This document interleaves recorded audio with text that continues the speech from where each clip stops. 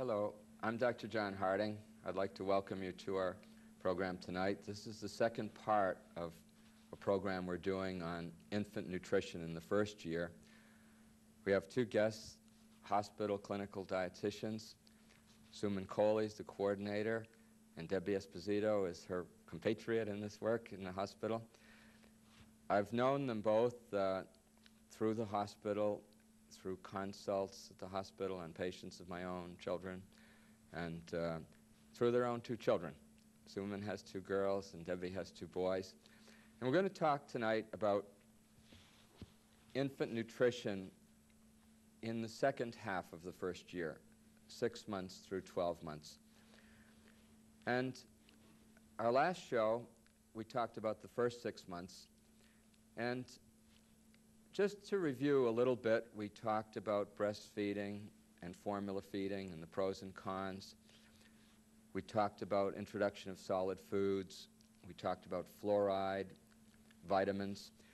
I think one of the things we didn't mention perhaps clearly enough last week was about vitamins. I really don't feel that the formula-fed baby or the breastfed baby needs a vitamin supplement.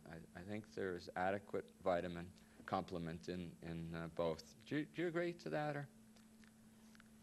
I agree. I think if you read the literature, there is controversial issues on, for example, vitamin D supplementation.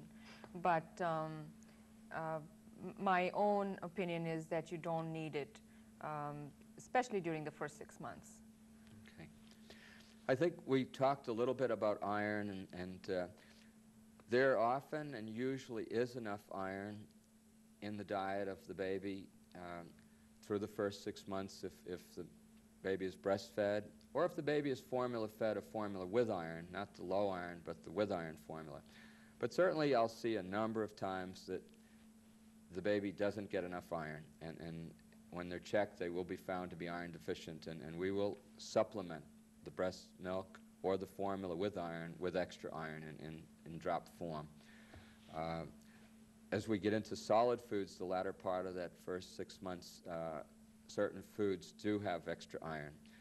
Meat, green vegetables, rice cereal. The cereals are often iron fortified. We talked a bit about fluoride, which we start at 1 month of age, 2 drops of the liquid fluoride, which is 1/4 of a milligram of fluoride, and we start the fluoride, and I recommend fluoride right through the first 10 years of life, and we start in infancy because the baby's teeth are beginning to form, even though they might not appear until the baby is 6 or 8 months old. And we're going to start now tonight with the 6 months to 12 months period. To me, I think the most significant part, change, if I see a 6-month-old infant, is we might get a question here about what about trying whole milk, regular whole milk.